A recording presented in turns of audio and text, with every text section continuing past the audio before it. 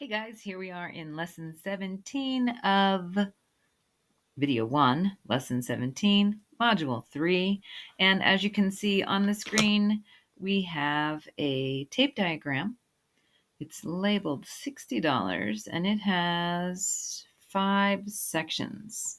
So think about an expression that you could write for this tape diagram somewhere on a piece of paper. In the beginning of your notes for lesson 17, write down an expression. Thinking about what you've been learning in the last couple lessons. Okay. Thinking about that tape diagram. Thinking about an expression. Maybe you're thinking about 60 divided by 5. Yeah, because we have 5 equal parts and we have 60. All right, that makes sense. So our unknown is one of those equal parts. All right, maybe you're thinking about 1/5 times 60 because there's 5 equal parts. So one of them would be 1/5. 1/5 of, remember that the multiplication means of, so 1/5 of 60. All right, and we notice that we have dollars here. So let's think about a real life scenario that matches this tape diagram.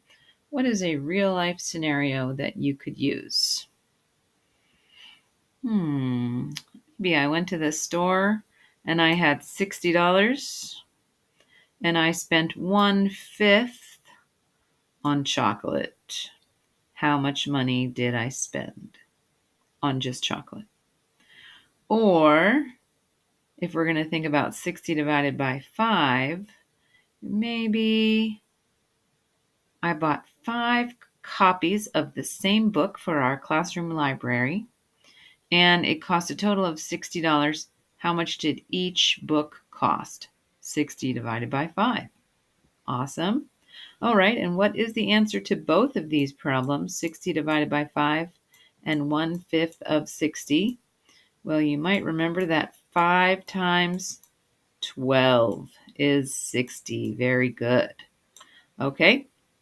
And although each problem has a different context, we used different expressions to evaluate. Each problem is represented by this tape diagram and has the same answer, right? So today we're going to solve word problems involving fractions with multiplication and division. And let's go to our next slide, which is number 1 in your book. All right, so hopefully you have your book out and you're working on it already. And if not, you can pause me, go ahead and get your book out. So number 1 says, Ms. Baker has 4 yards of fabric. It takes 1/4 of a yard to make a pencil pouch. Does Ms. Baker have enough fabric to make 1 pencil pouch for each of her 24 students? Explain how you know. All right, so let's read it one more time. She has 4 yards of fabric. She needs 1/4 of a yard for each pencil pouch. Does she have enough to make 24 pencil pouches or 1 for each student? All right, so let's think about this. Is there something that we could draw to show this? Let's think about a tape diagram. Okay, I'm thinking about her 4 yards of fabric, right? But I'm also thinking about 24 pencil pouches and each one taking 1/4 of a yard.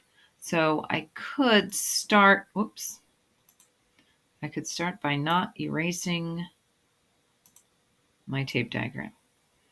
Okay, so I could start thinking about how each pencil pouch needs 1/4 of a yard, right?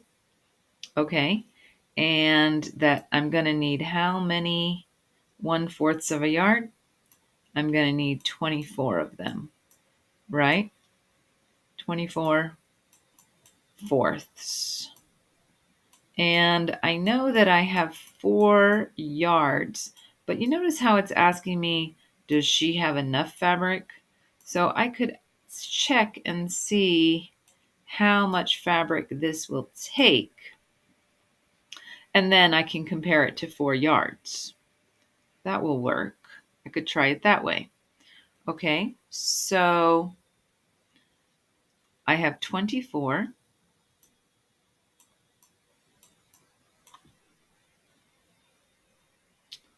times 1/4, because I'm taking 1/4 of 24.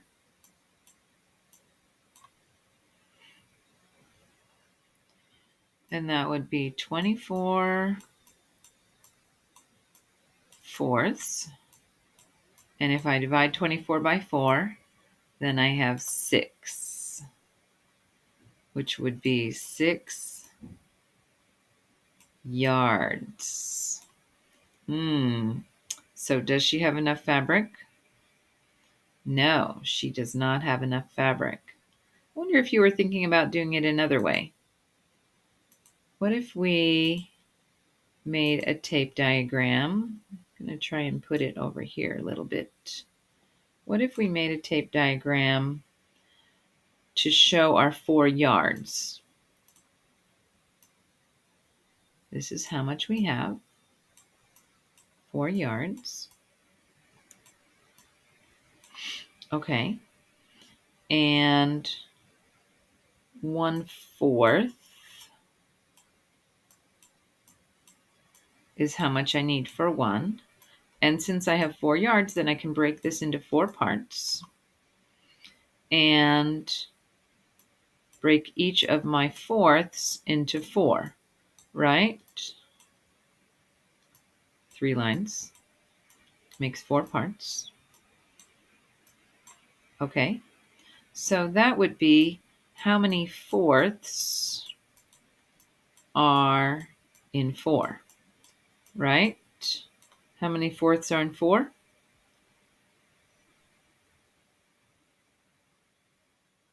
And I can see here that I have 4, 4, 4, and 4. So 4 times 4 is 16. So that means I have 16 fourths. Do I have enough? No, because I need 24 of them, right? Think about which one of those feels, makes the most sense to you, right?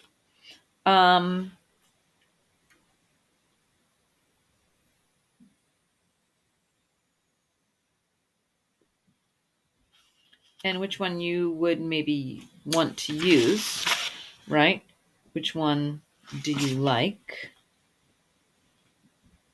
Okay, let's check out the way some people did it. Make sure you have this written down. If not, pause me and do it now. All right, let's check this out.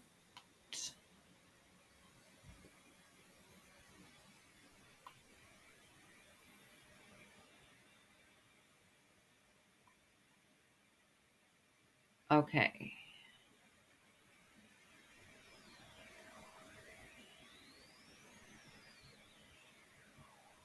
Maybe I can make that a little bit bigger for you there. Okay, so in this example, very similar to what we did, right?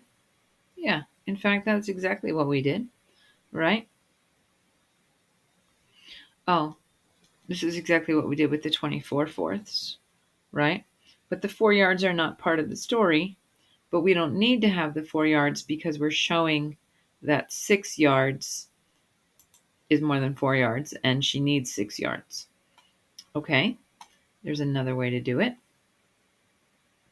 Here's the second way we did it, right? 4 yards, how many fourths? Show how many fourths it is. It's 16 fourths. It's not enough fourths, right? Okay. So basically we have 2 different ways that we could do it.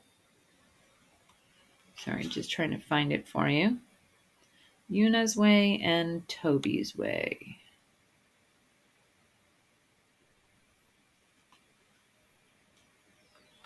There we go. We have Yuna's way and we have Toby's way.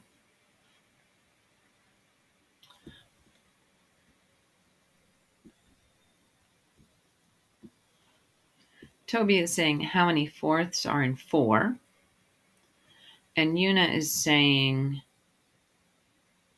how many yards is 24 fourths.